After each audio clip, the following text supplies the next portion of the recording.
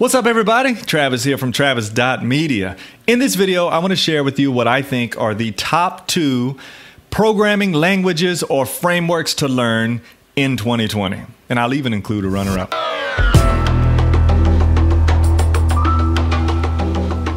Hey everyone, if you're new to the channel, my name is Travis. I'm a self-taught software developer of 4 years. On this channel and in my blog, I've documented my journey and I'm sharing everything I can along the way with coding tutorials, freelancing tips, and all things web development. So if that interests you, consider hitting that subscribe button below and hit the bell if you want to be alerted when new videos are released. So before I get started, as always, I have a caveat, and it's this. This video is not going to be based on studies and surveys and charts, okay? This is going to be merely opinion and what I see going on in the market. And speaking of surveys, I just don't know what to believe. I feel like sometimes people are taking a survey and erasing a language and like kind of swapping it out, because I feel like I've seen the same survey with different results the same year, you know, and so I don't really know what to believe. I mean, you can get a general consensus from these surveys. You can kind of see what languages are doing better than others, but I don't know exactly what they're based on. There's so many of them. There's so many factors that I just don't know. I can see like the most popular language for 2019 was this, and then somebody else say the most popular language for 2020 was this, and this one was down, way down, and I don't know. So anyway, I'm just going to say this video is based on opinion and based on my experience and the way I see things going. And since a lot of this is opinion, I want to know your opinion. What do you think the top languages for 2020 are to learn? Now watch the video first, and then at the end of it, leave me a comment because I am open. What do you think? I want to know. So before I discuss these 2, let me talk about a couple of other languages that a lot of people think are the best to learn in 2020 and why I think they're not. Number 1, Python. There's a huge hype about Python. And I love Python. I got big into it at one time too. But here's the thing. Python is great for data science. I mean, it's taking off. You're into data science, you got to know Python or R. I think Python is a good route to go with that. Or if you're in DevOps, you're doing scripting and things like that, Python is good to know. Python is powerful. Again, I love Python. For web development, you have some good options. You have Django, you have Flask for like microservices. But here's the thing. I just don't see it popular in web development. I mean, I know Django is solid and I know Flask is solid, but I just, like, if I look at job listings, like Python is just not listed very much. And if it is, they're looking for somebody super experienced that also knows some kind of front-end framework. Python's been around a while, and I just don't see all the hype in web development. So that did not make my list. Number 2, Java. So Java is like number 1 on a bunch of surveys. All these articles are talking about how Java is alive and well and it's a wonderful language to learn. However, I feel like all new apps and new startups, things like that, I feel like they're not even using Java. So if you start learning Java, you're going to get a job working in legacy code.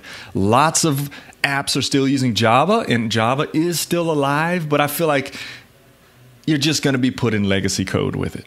So I don't recommend learning Java either if you don't know it. Next, Golang. I love Golang, and if I had the time, I would love to learn Golang because I do some DevOps work now. I see the power of Golang. I mean, really a great choice, but I don't see the widespread community adoption. I mean, it's been out for a while now, and it's kind of picked up. I mean, there are certain vicinities that it's bigger in, but I don't see the widespread community adoption of it. I mean, with Go, you can do web apps, you can do desktop apps, you can do all kind of stuff on the file system, and it just hasn't taken off. I mean, it's very versatile, it's very fast, but it just hasn't been widely adopted. So if you're looking to play the long game, maybe like the next 5 years, Golang might be a good option, but I'm not going to include it in my list. Next, Nodejs. I love Nodejs, and it almost made the list. The only thing is I see something like Golang doing everything Node.js can do. So I don't know what the future is with Node.js. Right now, I love it, and it's very useful, very versatile, but it just doesn't make the list either. And finally, PHP. So basically, nowadays, PHP is WordPress. If you want to learn PHP, make sure you learn WordPress, and probably WordPress more than PHP. So PHP is still alive with WordPress, but there's not a lot of vanilla PHP apps being built. So if you learn PHP and you're not working in WordPress, you're going to be also in legacy code. So if you're going the WordPress route, make sure you know PHP. Otherwise, Laravel actually is probably keeping PHP alive outside of WordPress. And I'm a big fan of Laravel. I think it's beautiful. But without that, it's just not a language I would encourage you to learn outside of being a WordPress developer. And there's a lot more I could comment on, but I want to go ahead and get to what I think are the top 2 languages/frameworks to learn in 2020 with a runner-up. So number 1, and this is not in any particular order. This doesn't mean this is the top. But number 1, the first one is C#. Now, real quick, C# is mature. C# has a widespread usage. I mean, you got desktop apps. You can do mobile apps. And since a lot of this is opinion, I want to know your opinion. What do you think the top languages for 2020 are to learn? Now, watch the video first, and then at the end of it, leave me a comment because I am open. What do you think? I want to know. Web apps, you got gaming. There's lots you can do with C#. It's object-oriented. It's fairly easy to learn. It's way better than Java. And I think it's a language, if you don't know it, that you should learn this year. It's also strongly typed, and you work with things you don't work with in a lot of other languages like file streams and threading.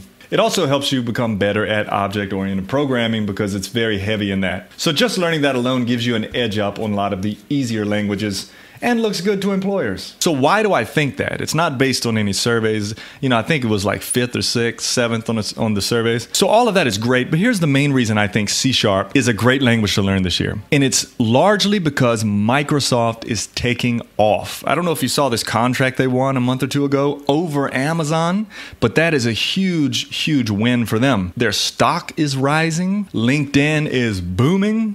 I mean, there was an article the other day about how great LinkedIn is doing, how many jobs it's putting out for people. And things like GitHub, they're just doing overall really, really well. And their language, of course, is C#. So I think you're going to see more C#. I also see that C# is like keeping up with the latest trends too. They're not like this old language that just works.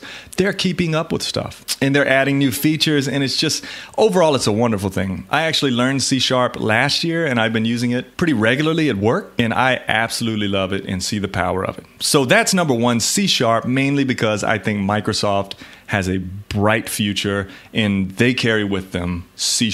And of course, .NET Core. And speaking of .NET Core, all the scaffolding and things you can do with it, how quick you can get a project up is just baffling. It's wonderful. All right, number 2, this is no surprise to anyone, but it's React. And I'm saying React not because I'm jumping on the bandwagon, but mainly for this reason.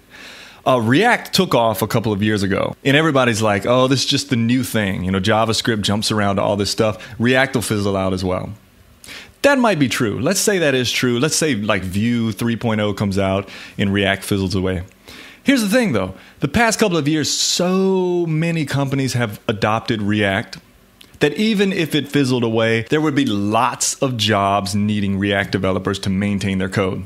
I don't see it fizzling away, but in general, it's become so popular so quick that if you look at the job boards, there's just jobs galore for React developers. I love Vue, I love Angular, but React is the language to learn in 2020 if you haven't. Now, I know a lot of people have learned React, but if you haven't, I would get to know it and start working with it. So those are my top 2 languages, C# and React for 2020. Now, I said I had a runner-up. This runner-up almost made the top 2 because I'm really intrigued with it, and that is Flutter. Dart/Flutter. Why? Because so Flutter started out as a mobile framework, and it's cross-platform. So it works on Android, it works on iPhone. No 2 separate code bases, just one code base. Like, that's cool. But then all of a sudden, you can build desktop apps with it for both platforms, the Mac and the PC. And now I'm reading, I think it's actually in beta, that they have an interface now for web apps.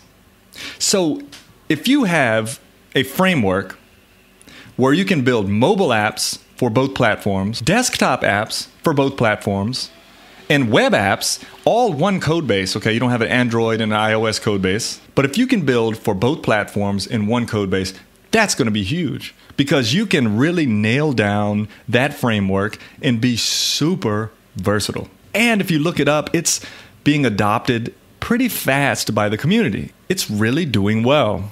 Their YouTube channel is great. There's new widgets being created all of the time, and I just see a bright future for it.